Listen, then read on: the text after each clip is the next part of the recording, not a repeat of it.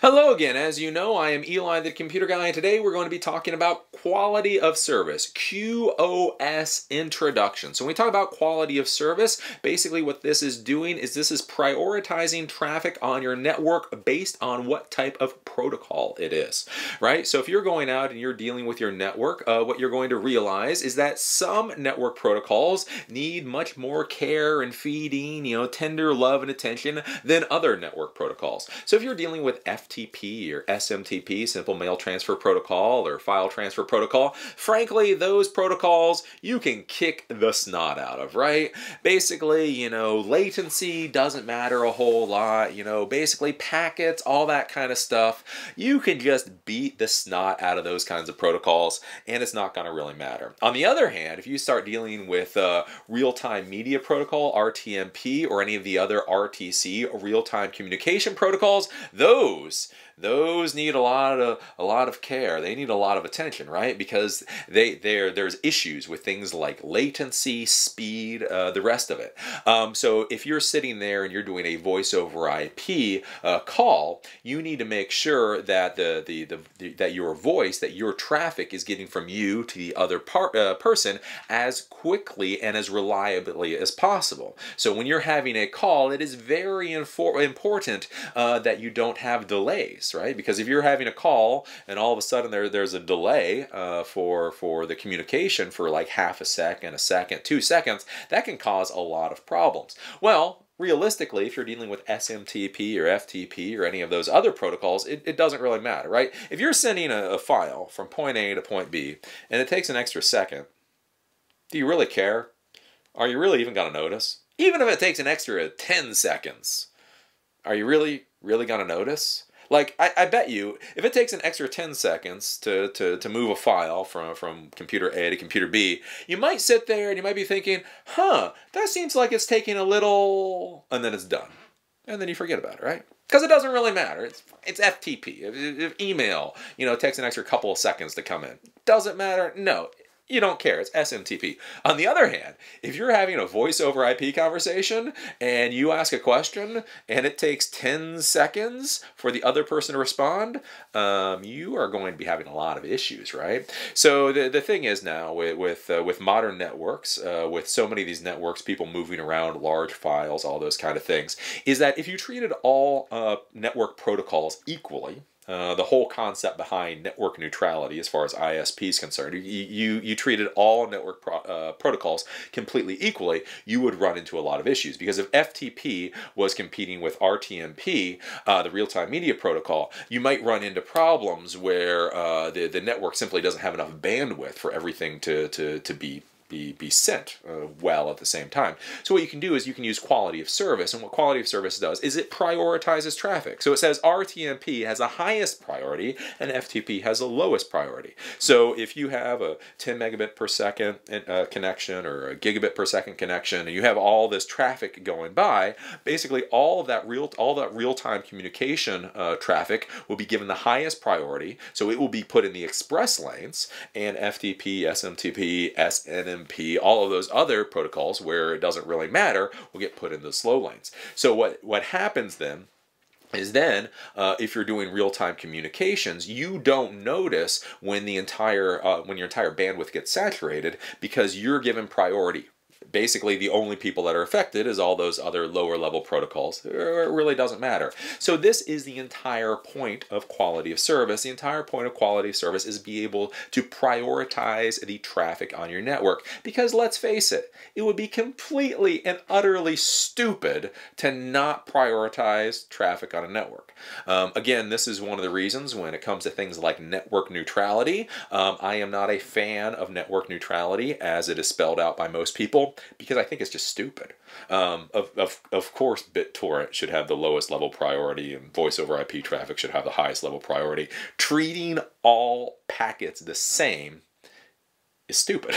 It's not even ridiculous. It's just like stupid, right? And so what quality of service allows us to do is allows us to prioritize traffic on our internal network, and also when it goes out to the internet from our network, just to make sure that there aren't weird problems that occur whenever all of our bandwidth is being used. Because again, if you have old like Cisco switches, 10100 switches or even gigabit switches, if people start moving large files back and forth, if you don't have quality of service of some sort, you may start running into issues with these real-time communication protocols, because all of that bandwidth will be used up. Now, before we get into the class, we do have to talk about our sponsors for a moment. Remember, sponsors are what helps pay the bills, and makes me friends and all that kind of stuff in the tech world. You guys ask how you can help me, and again, you do not have to give me a thumbs up, you do not have to subscribe, you do not have to leave a comment, but if you could go below and click on the links for the sponsors, that is something that would actually be very, very useful. So our first sponsor today is Schooly Mitchell. Schooly Mitchell's purpose is to increase clients' profit by reducing telecom costs using software and process at no risk. We only share savings. So if you're looking to purchase telecom or datacom services, definitely take a look at schoolymitchell.com. They can help you. Spiceworks. Spiceworks are our first sponsor from way back when. The best online community for IT professionals to help solve your tech problems. So if you have any of these troubleshooting issues, you keep trying to email me, don't email me. Go to community.spiceworks.com, ask there, and they will be able to help you out. And finally, Gilware Data Recovery and Backup Solutions. Gilware's partner programs help computer repair and IT professionals make money by offering data recovery and backup services to their customers. So if you run like an IT computer repair shop, if you are a consultancy, and you want to be able to offer a higher level data recovery services to your clients, take a look at Gilware.com. Using their partners program, you can work out something with them to make everybody happy. So again, those are our sponsors. Please take a look at them, because they make me happy. They make you happy. Yeah, anyway. we're just gonna leave that for a second. I was gonna come up with some witty thing to say there, and I think anything I would say would come off incredibly wrong. So anyways, so let's go into this. So what is QoS? So QoS is quality of service, and basically, as I said before, the entire point of quality of service is to prioritize network traffic, right? Some network traffic is more important than other network traffic. Now I know I'm gonna get a lot of noobs out there, and they're gonna scream and they're gonna bitch and they're gonna moan, because that's what noobs do, but it's just a fundamental, simple reality. FTP, as a protocol, you can beat the ever-loving crap out of FTP, and it's not gonna matter. It's not gonna matter, right? You can just beat on FTP, and your files will get sent from your computer to the server, from the server to your computer, and again, even if there's delays, even if there are issues with the network connections, you're probably not going to notice unless they're really major. On the other hand, again, voice over IP traffic, real-time video traffic, those types of things, streaming traffic, they're very sensitive to problems on the network. If you start beating the hell out of voice over IP traffic, it's going to turn into a mess of a phone call. That's just not going to be a good thing. Why this is more important nowadays is back in the day, we didn't really have to worry about quality of service, mainly because back in the day, the only things that were running on our TCP/IP Ethernet network were basically these very robust protocols. So again, FTP, Simple Network Management Protocol, Simple Mail Transfer Protocol, SMB, server message blocks, right, for Windows file transfer, right? So back in the day, those were the types of protocols that we used on our network, and so you didn't really have to worry about quality of service, because all the protocols that were being used were relatively robust. It didn't really matter if you beat the snot out of them. Basically, you clicked on a link, or you went to download or upload, and when it finished, it finished. You didn't really think about it. But something has been happening over the past 15 years called convergence, right? So back in the day, you had your computer network, and then you had your telephone network, which was entirely different. You had a PBX, you had a voicemail system that you used a Cat3 cable, not Cat5 cable. It was its own little world. It was analog and digital systems, not TCP/IP. Then you also had like your video surveillance systems. Those were over here. Everything was separate. Now, the individual servers, like your PBX for your telephone system or your DVR for your surveillance system, that may be able to connect into the network. So that itself may have a network connection. But all of the individual devices were on their own network. So if somebody was downloading a lot of files from the internet, it simply did not affect the telephone. It didn't affect telephone calls because it was an entirely different system, right? If something was going on with the telephones or the video system, it didn't affect anything else. Well, we've been going through this whole process of convergence. So the idea of convergence is now all of these different devices use the exact same network. So your network with switches and routers and computers also now have voice over IP telephones. They also have the digital surveillance system. So all of these different types of traffic are now using the same network. And the problem is that these different types of network traffic require different care on the part of the network. Again, voice over IP traffic needs to be very reliable. It needs to be very fast, whereas FTP traffic isn't so much. So what quality of service does is it allows you to prioritize the different traffic. So certain traffic has priority over other traffic. So everything goes faster. So again, basically, why you use quality of service is to make sure all your real-time communication protocols have higher priority than these lower level protocols. Now, for the most part, what you do have to realize is that a lot of times quality of service doesn't get used a lot. So again, when you start thinking about things like quality of service, you may be thinking, well, Eli, we've got gigabit connections in our network. All of our switches are gig switches. All of our computers are hardwired gig. Why does something like quality of service matter? Because that's really the real solution for getting away from quality of service is just getting a really good network. Well, the reason is especially in a business environment, is the number one problem you're always going to have in any kind of business environment is stupid users. No matter what you do, you're going to end up with stupid users. And unfortunately, things happen every once in a while, right? Like somehow it's not supposed to happen, but all of a sudden, one of your stupid users is going to bring their laptop in, and somehow that thing is going to try to back up 2 terabytes of video files to the servers, right? They're going to connect, and then some weird-ass script that somebody created 2 years ago is going to try to do a backup routine to make sure their computer is backed up, even though that shouldn't even happen. And now, all of a sudden, you have that computer that is now trying to back up all of its video files to the server over your gig connection. Now, if you have that going on with one person, maybe 2 people, maybe 3 people, all of a sudden they start trying to use a lot of utilization for a stupid one-off reason. This is not something that's happening all the time. It's not like you're bouncing around 4K video files all the time. But again, if you're in an environment with 20 people or 50 people, 100 people or 1,000 people, believe me, you put 100 people in a room, 4 or 5 people are going to be doing something stupid with a network at any one time. And so the problem is although that you should have more than enough bandwidth for all the normal traffic and all the normal voice over IP stuff, there's going to be that point when the network gets saturated because somebody does something stupid.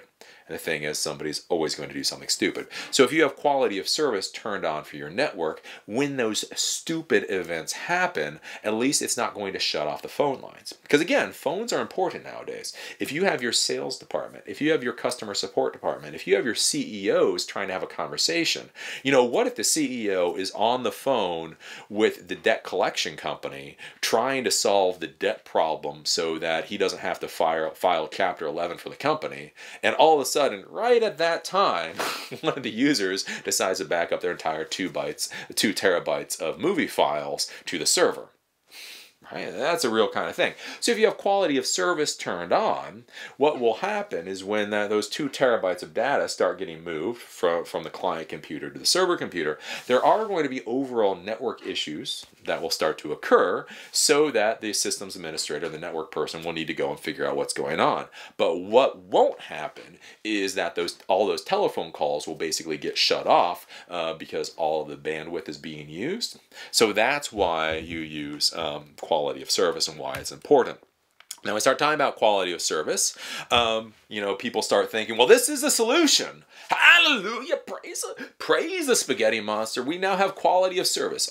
And you go and you're going to think, hey, quality of service sounds really good. So all we need to do to fix all the problems on our network is we need to go in and we need to institute quality of service across the board on the network, and that will solve all of our problems. Voice over IP traffic will now get priority, right? So it'll have more priority than FTP traffic, and everything will be solved. Well, the first thing to realize with quality of service, the important thing, and again, one of those things that people miss a lot, is that quality of service doesn't actually increase bandwidth. Quality of service simply prioritizes traffic. So one of the issues you get into, especially with the real-time communication protocols, is a lot of them have started to use a lot of bandwidth. Right? Like with Skype now, I can do high definition video calls. So if you're looking at simply audio calls for voice over IP traffic, that doesn't require a lot. I don't know, 50 kilobits per second, 120 kilobits per second. It's not too much. Voice calls, it's not too much. But when you start doing things like video calls, you can end up starting to use a lot of bandwidth. Or if you simply have a lot of people doing voice over IP traffic on your network. Again, let's say you're out there and you have these crappy old 10100 Cisco switches. And they've been working fine for years. And then, you give the CEO or you give a couple of people voice over IP phones, and that seems to be working fine, right? Again, 100 kilobits per second for a voice over IP phone, that seems good, right? Well, again, one of the issues that comes in is what happens if you create a new sales department, and now you have 20 people using the phones all the time, or 30 people using the phones all the time, right? Now that starts to add up to more and more and more traffic, so that even if you do have prioritization, right, your pipe is still only so big. So one of the big problems you run into with quality of service is that it doesn't actually increase the bandwidth. And so a lot of people get really lazy. They institute quality of service and they're like, yeah, I'm done. But again, as more and more of these real-time communication protocols are being used, you can still run out of space. The other issue that you run into, especially using something like quality of service, is, again, what happens if one of these high-priority protocols goes spastic? Right? You're using RTMP, you're using SIP, you're using one of these other protocols, and what happens if that just starts using a massive amount of bandwidth, right? That type of thing can happen, especially if you do not intelligently build your network. So what happens if somebody connects to like a 4K or 8? Think about this, and this really can happen. What happens if one of your users connects to an 8K live video stream that uses RTMP? If RTMP has the highest level priority, then that means their traffic will get the highest level priority. But I mean, a 4K full-fledged stream is 25 megabits per second. So let's say an 8K is around 40 megabits per second. All of that being used, and you're using, like, say, a 10100 Cisco switch. That's not a lot left for everything else on the network. So one of the problems you run into with quality of service is quality of service can sometimes be used by lazy people, or it can be used as a way to try to not upgrade the network equipment or the network services that you currently have. And again, it can be a band-aid, but you still run into that problem if you have a limited resource. I would argue with quality of service, if you're going to be using quality of service should be used for the stupid users. Quality of service, I do not believe, should be used as something that is necessary all the time, as in this is going to be used all the time in order to really manage the traffic and make sure everything is fine. I would argue it's for that 10% of the time where users are doing stupid, there's a massive migration going on, there's some reason, there's a lot of data moving back and forth in the network for a limited amount of time, and therefore you have QoS in there to get you over those bumps. Right? It gets you over the bump and you keep going. If your network utilization, you're pegged out at like 90% network utilization all the time, and then you use QoS because you need that in order for any of the voice over IP traffic to work, that is not something that I would personally do. Now, if you start thinking about QoS, we start talking about the problems with quality of service, then the question is what are the quality of service alternatives, right? Because quality of service is, again, like I say, it's something to get you over road bumps when your network gets overutilized for some reason. It's not something that I would argue you should use all the time. So the first thing that you should be thinking about, if you're looking at quality of service, is if you're hearing me talk about quality of service and you're thinking about your network and you're like, quality of service is what we need, the first thing I would say is, well, maybe not. Maybe not. It should get you over the road bumps. The first thing you should be thinking about is if quality of service seems like something that you do need, right, is that maybe it is time to upgrade your equipment and your services. So if you have old 10100 equipment, maybe it's time to upgrade to the gigabit equipment. Go out there, buy some good Cisco or Netgear gig switches, and again, give yourself far more bandwidth so that you don't run into these issues. That is one of the things to be thinking about. Because again, I mean, one of the, when you start dealing with networking equipment, the problem with networking equipment is it actually functions so well. The problem with Cisco equipment is that it's so good, right? If you have a 10100 switch from 2002, it's probably trucking along just fine right now. Yeah, I know all the Cisco people out there, you'll be like, well, what you need to do is... And again, I'm not saying from the Cisco best practices standpoint that it's the best piece of equipment out there. I'm saying from the end user who doesn't really want to spend another $1,000 on a switch, it's probably working just fine. So one of the problems you get in with networking equipment, especially once you get to enterprise grade equipment, is most of this stuff doesn't break. It just keeps going and going and going and going and going. And I've talked about that before when I was a consultant, having to do things like rip out hubs. Like I would go in and I'd work on somebody's network, and the network was just dog slow, and I couldn't figure out why. And the reason is they had a 10-year-old hub on their network. And again, this was way back when. And the funny part was, like, there has never been a time in my career where hubs were considered good equipment. They were always obsolete. But on their network, somebody had installed the hub 10 years previously, and functionally, the hub kept doing what the hub was supposed to do, right? The hub did not break. The hub was still working. But time moved on. It's still slow as snot. It wasn't, that's the thing. It wasn't that the hub stopped working. It was that the hub became obsolete while it was still on the network. And that's one thing to be thinking about with your equipment, is how much of your equipment is functionally obsolete. It still does the work, theoretically, but functionally it's obsolete. 10100 networking gear. Again, if you're dealing with quality of service, especially with wireless devices, are you using new wireless? A lot of people installed, 802.11g networking equipment years ago, and now the standard is 802.11ac. Installing new equipment, or if you install equipment, even 802.11ac into an environment, and more users are now in that environment, do you need to get a MIMO, multiple in, multiple out? Get a 802.11ac wireless access point that has more antenna on it in order to be able to deal with more users.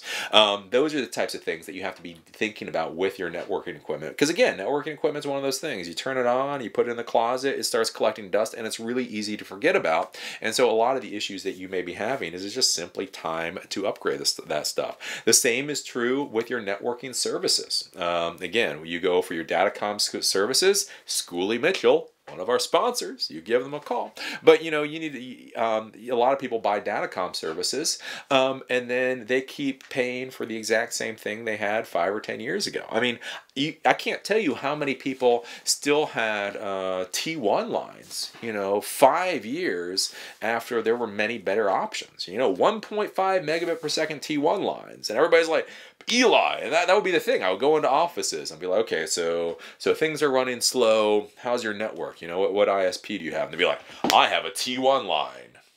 And you look at them, you go, that's only 1.5 megabits per second. That's actually really, really kind of crappy. You can go over to Fios or something else, and like Fios, I think in our area, you can get up to 500 megabits per second.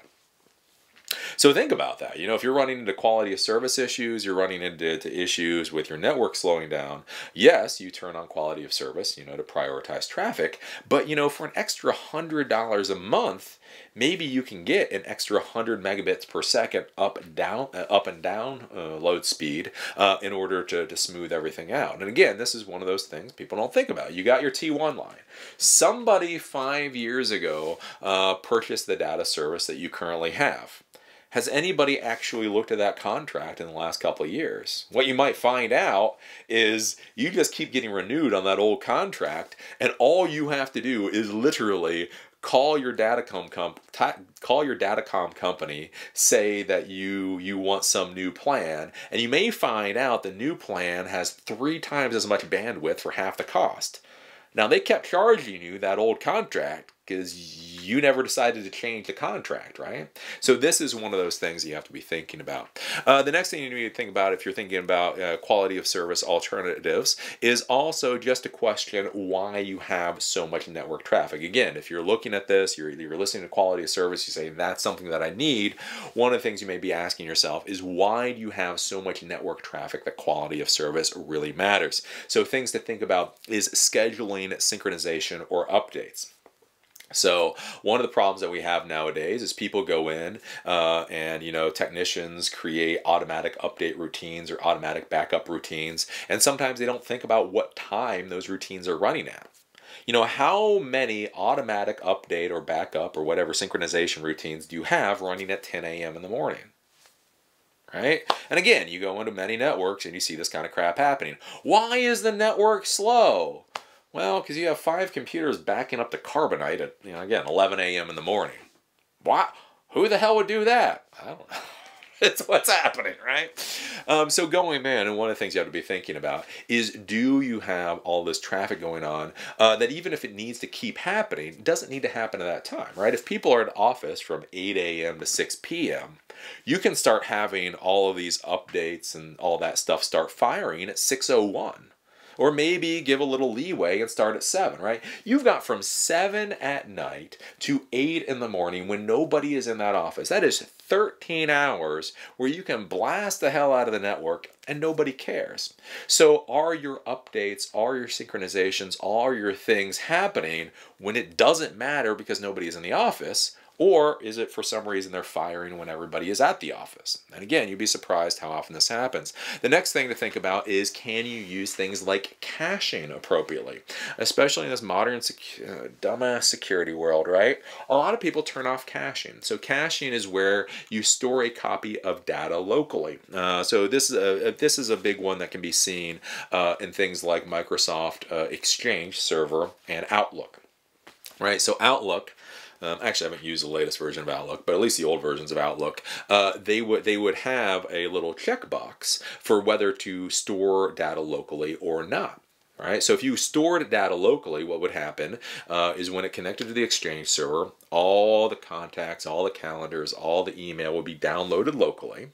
And then whenever there were changes, there would just be small synchronization changes. Versus, on the other hand, if you did not check that box, all the data was stored on the Exchange server. When you opened up Outlook, all of that data was brought over, but it was for a single use. So every time you connected to the Exchange server, all that data needed to be brought over. Again, if you're dealing with 10, 20, 100 users, and they're not caching all that email information locally, that means you're hammering the hell out of your network, probably for not a very good reason. Don't get me wrong, for something like that, there are security reasons you may want to do it, but for most people, there are not security reasons.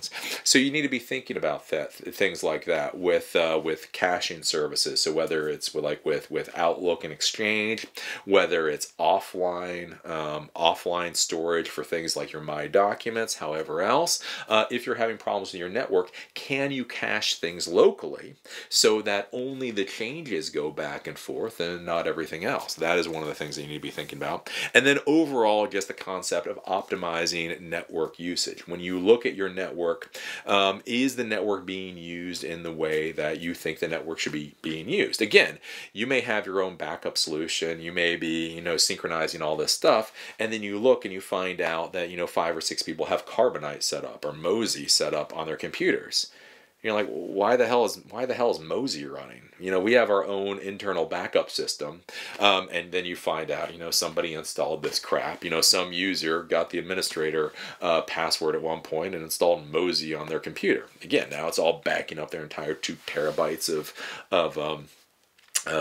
video files, and you're running into issues. The final thing as far as quality of service alternatives go is kind of the ironic one when you really think about it. So back in the day, again, 15 years ago or whatever, as I talked about, all the different services used to be siloed. So you had your computer services, you had your telephone services, you had your surveillance system services, you had your access control services. All of those things were siloed. When we talk about siloed, it means basically they worked off their own infrastructure. Computers had servers and switches and routers and client computers. Telephone systems had PBXs, audix or voicemail systems, and telephones, 110 blocks and that kind of stuff. Your security system had cameras and DVRs and all, blah, blah, blah, right? And so the idea was it was completely separate. And so then everybody thought, hey, wouldn't it be a great idea, again, if we connect all of these together so that we can use the same infrastructure? The problem is once they started using the same infrastructure, a lot of times they realized that was a really bad idea, right? Because you run into problems, like especially if you're dealing with like high definition surveillance cameras. When you're dealing with 5 megabit surveillance cameras or 10 megabit surveillance cameras, they pump out a lot of data. So again, the problem is you connect 25 megabit surveillance cameras onto your normal network, and all of a sudden your normal network slows down to a crawl because they are just pumping a constant stream of video. And so what, ironically, people started to do is they actually started to then build parallel networks. Everything is still using TCP/IP. Everything is still using Ethernet. Everything is still using switches and routers and the whole 9 yards, but they actually separated the networks back out again. So now you have the computer network, and then you have the telephone system network, and then you have the surveillance system network. And then those are connected together with routers so that they can communicate with each other. But the network itself, you don't have to worry about one network getting overloaded and causing problems for the other one. So that's one of those things that's come up. That can be very useful, especially, again, if you deal with high-level equipment. Managed switches so that you can create multiple VLANs. So again, you have the voice VLAN, you have the computer VLAN, you have the surveillance VLAN, you have the access control VLAN, and at least that way you don't have to worry about the different protocols beating the crap out of each other. As far as how to use quality of service, you're like, hey, quality of service is great. Most of the time, as far as when you're dealing with operating systems, client operating systems, and that kind of thing. Quality of service many times is built in to the client operating system itself. If you want some interesting reading, you can read about how quality of service is built into Windows 10 and how it was previously built into other versions of Windows. And on the other hand, it is also built into networking equipment. So if you're looking at your router, if you're looking at any of your other networking equipment, they will have options for being able to turn on or turn off quality of service. Again, what your particular piece of networking equipment has, I don't know. There's a zillion pieces of networking equipment out there now. If this is something that you're interested in, basically understand that is an option that you can use that may or may not be built into the equipment that you're using. So if you think that it sounds like a really good idea, just take a look at the specs of the equipment that you either already own or that you are thinking of purchasing, and see if there are any options there. That's really all there is to it. As final thoughts go, like I say, quality of service is a very good thing. Quality of service, hands down, is a very good thing. But I would argue when I look at quality of service, is that this is something to get you over bumps. Again, you're always going to have users doing something asininely stupid. So this is something, This is something that you should use to keep your asininely stupid users from shutting down your network, causing problems, like I say, for voice over IP traffic. I would argue it should not be used as something that is absolutely required to keep the network running. Because the problem is, again, as I've talked about, quality of service doesn't actually increase bandwidth. It only prioritizes traffic. So the issue is if you don't have a lot of bandwidth, you continually add users, those users start to use more and more bandwidth hungry protocols, then you still run into issues. Again, if you've got a 10100 switch or whatever else, I would much prefer up that to a gigabit switch. If that gigabit switch is being almost entirely utilized, then that's where I would look at creating parallel networks. Again, quality of service should give you over humps in the road. It's not something that should be absolutely required, because again, you know, because that's the thing. If you're running your network at, let's say, 20% utilization or 40% utilization most of the time, and then one of your users does something stupid like they're going to do, that's going to bring you up to 90, maybe even 100% utilization. You're going to hit that bump. If you have QoS, you're going to ride through that bump for a little while, and then there's going to be a whole bunch of screaming. But overall, it's going to be okay. On the other hand, if you're running your network at like 80-90% utilization all the time, and then you get your users just doing general stupid things, that is just going to beat the hell out of your network, and you're going to start to have all kinds of weird other issues. Again, like I say, with quality of service, you know, oh, distrust and verify, as I say. It's like quality of service. It's just one of those things. Quality of service is like anything else. Quality of service is like a backup solution. Quality of service is like antivirus software. As in, frankly, if you screwed up, it tries to prevent your screw up from becoming catastrophic, right? You know, again, like I say, like if you're dealing with like a lot of the antivirus problems, if you're dealing with a lot of other security issues, and basically these management solutions, they are there when there's already been a mistake. You haven't implemented group policies properly. You haven't done these other things properly. You haven't maintained the server properly, and therefore something fails, and it's not a catastrophe. QoS isn't that same thing. Basically, it's there. So again, if all of your bandwidth gets used up for some reason, then everything doesn't come to a crashing halt. But it's not something that I would use day in, day out, or like need. And that would be my argument for quality of service. Again, I will remind you guys, as far as other projects go, I do a few other projects now. I've been trying to separate out my projects and the types of content that I create into different channels, so that people get a little less snotty. So if you haven't been over, Failed Normal is a channel that I brought back from the dead. And if you like my philosophical type stuff, go over to Failed Normal. Over there, it's not necessarily technology topics. It's kind of life topics and philosophy topics and world travel topics and all that kind of stuff. Eli, Computer Guy Live channel, that is my question and answer channel, so that's where I answer your guys' questions. I put out generally 3 videos a day there. And if you want a Skype meeting with me, just go to silicondiscourse.com to get a Skype meeting with me. Just so you guys know, I do only allow scheduling 14 days in advance, and all of those days have been getting booked up. So if you want a meeting with me and you see all the days are booked up, all you have to do is come back in a day or two, and new slots constantly open. And that's really it. Again, as I said before, sponsors make my life happy and keep all this going. So again, by clicking on the sponsor links below the video, that really does help me out. And again, do remember with my sponsors that I only accept sponsors that I think will actually be useful for you guys. You know, these aren't, I learned my lessons. Does anybody remember the lesson from about 2 years ago when I took a sponsor that was not a technology sponsor? That went badly. That went badly, right?